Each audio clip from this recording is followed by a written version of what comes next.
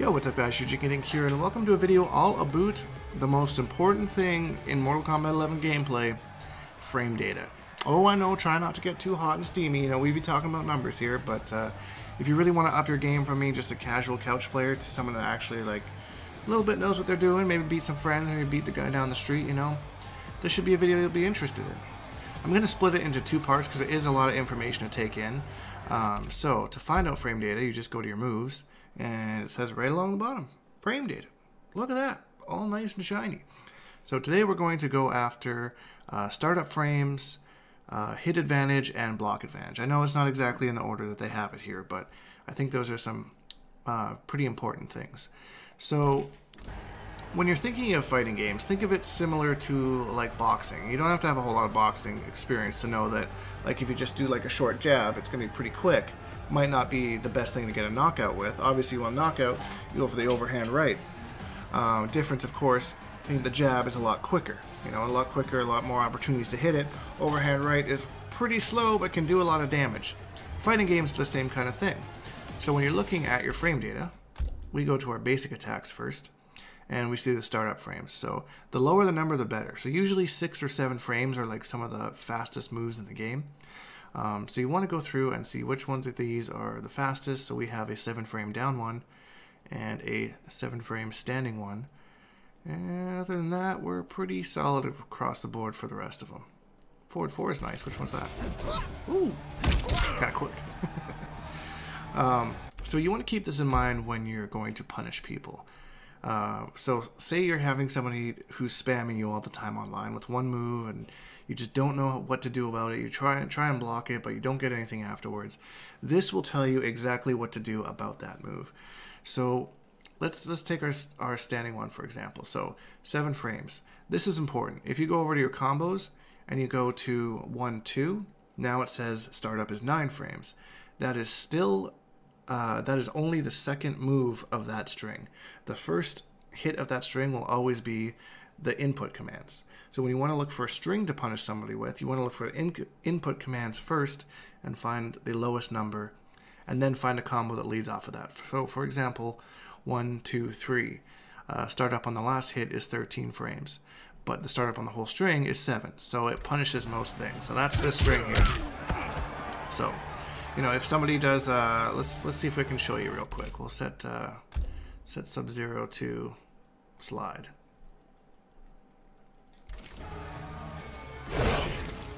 Alright, so Sub-Zero slides at us. We punish with 1, 2, 3. I'm gonna turn that off. And the reason that we know that we can punish that with 1, 2, 3 is if we look at Sub-Zero's frame data here, we can see the block advantage is -20, which we're going to get into a little bit more in a second, but I just wanted to kind of show that out to you. The main thing going over startup frames is just so you understand how fast your moves are. Let's look at Sub-Zero's for a second. Are you with me so far? Feel free to leave any questions in the comments down below, and of course subscribe because we're going to be making all sorts of tutorials for you. So Sub-Zero, startup 8 frames. 6-frame down one, which is actually faster than most things Liu Kang has, so that's kind of good to know. And other than that, nothing too quick that catches my eye. 28 frames, wow. Usually, yeah, like I said, usually the slower moves are the better ones. So I'm assuming, yeah, like look how much, that's almost full screen. So that's why that move is so slow, because there's so much more advantage to it, to using it. It is a little bit riskier, of course, because someone could interrupt you or not, but that's kind of what the idea behind that is.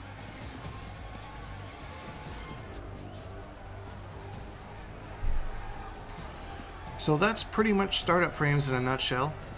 How fast it takes your move to actually hit your opponent. And now we're going to go into block advantage, which is what happens when your opponent blocks your move, which is what's happening right now. So let's take the same 1, 2, 3 string, for example. So let's say we go to punish Sub-Zero with this 1, 2, 3 string, and he's like, nah, you timed it wrong, buddy. Your block advantage is -6 on this move, which means not only is it a very fast punish, but it's also what's considered safe, because there's no moves in the game, physical attacks anyway, that are faster than 6 frames. So even if your opponent blocks this, they can't punish you for it. You can block before they can do anything. So anything -6, -5, -4, -3, -2, -1, all of those are completely safe. So those are the moves that you can kind of throw a little bit more more willy-nilly, as the I don't want to say kids say, because they don't say that, but I do. So we take a move, for example.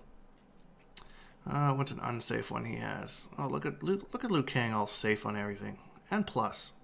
It's really cramping my style. I think he only has one here, -12. So that's this one right here. So if I do that string, and Sub-Zero knows that it's -12, he has, for example, as we looked, a 6-frame down 1. So he has 12 frames to hit that 6-frame down 1. Are you with me so far? I know it's kind of confusing. I hope that understands, because his move is twice as fast as it takes me to recover from this. By the time I block, he can actually hit me with the down 1. Let's see if I can do a little demonstration here for you, so you kind of understand what I'm talking about. So I'm going to do Liu Kang. We're going to do this string. I'm going to block afterwards. So you see, Sub-Zero was able to down 1 because his down 1 is faster than it takes for that string to recover at 12 frames as opposed to 6.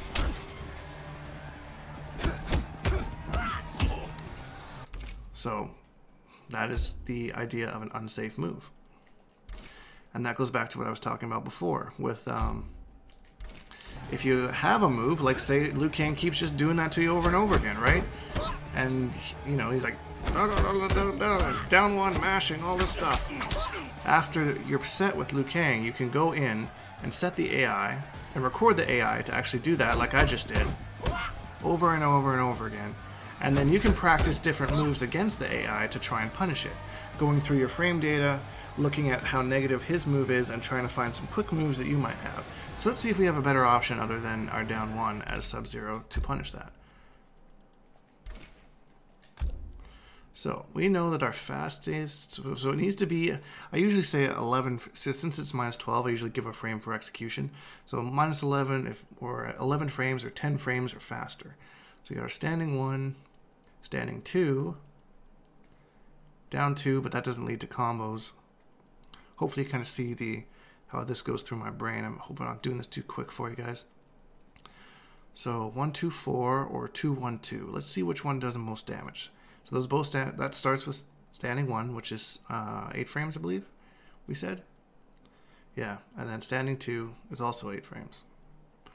So we use a combo starting with one of those. So 1, 2, 4, and then 2, 1, 2. So 1, 2, 4.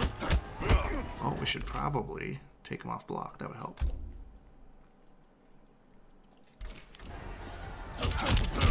1, 2, 4 does 1168. 2, 1, 2 does 121. So we're going to use 2, 1, 2. So we're going to record our Liu Kang by going to human, or sorry, record. Block mode always.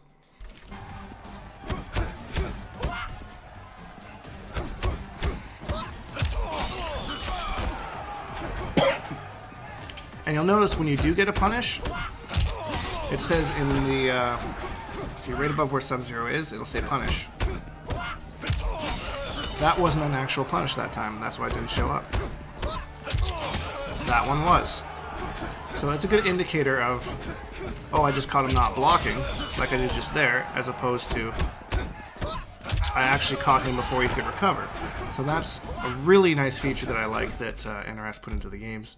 It makes it really easy to tell when you actually timed your punish right and when you just kind of missed it. So that's block advantage. Hope that made a little bit of sense. Like I mentioned, you put any comments down below because I tend to get a little bit rambly sometimes, and I hope I didn't confuse you. And we're going to go into the last one, which is hit advantage, which is pretty self-explanatory here. Some moves are better than others. So hit advantage, you can see right next to on the right hand side there.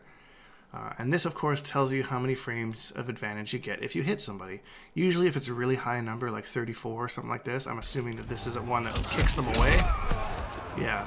And a lot of the ones that actually leave them standing, you don't get a whole lot of hit advantage because that would allow for too much shenanigans. So let's say, for example, we just go to standing 2. So standing 2 gives us 22 frames of hit advantage, which means for 22 frames, they can't do anything but block.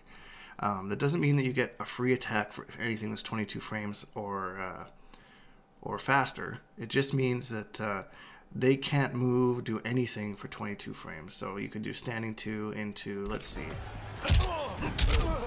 standing 4. How fast is standing 4? 19 frame startup. So you set AI to block mode auto.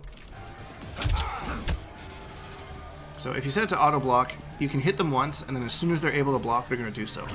So you see, that will actually link standing 2 into standing 4 because we have 22 frames of hit advantage and our startup is 19 frames.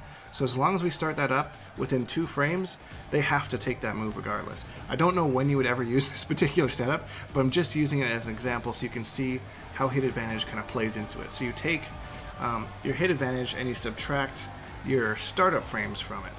So it makes your next move faster. I know it's a lot to take in. The more that you practice it, the more that you'll kind of understand it, I hope. I don't really have much more in the really that I can show you. But yeah, that's all I wanted to show you for now. Like I said, it's a plethora of information, but really once you learn it, it'll make the game make so much more sense to you. So please don't hesitate to ask any questions or comments down below. I also do one-on-one lessons where I can explain this to you one-on-one. Do it through the Patreon. We have a Discord down there as well. You can join that. But yeah, if you enjoyed this video, please leave a like because it really helps me out, and subscribe because we make new videos every single day. #BigDinkEnergy. I will see all you guys in the next video.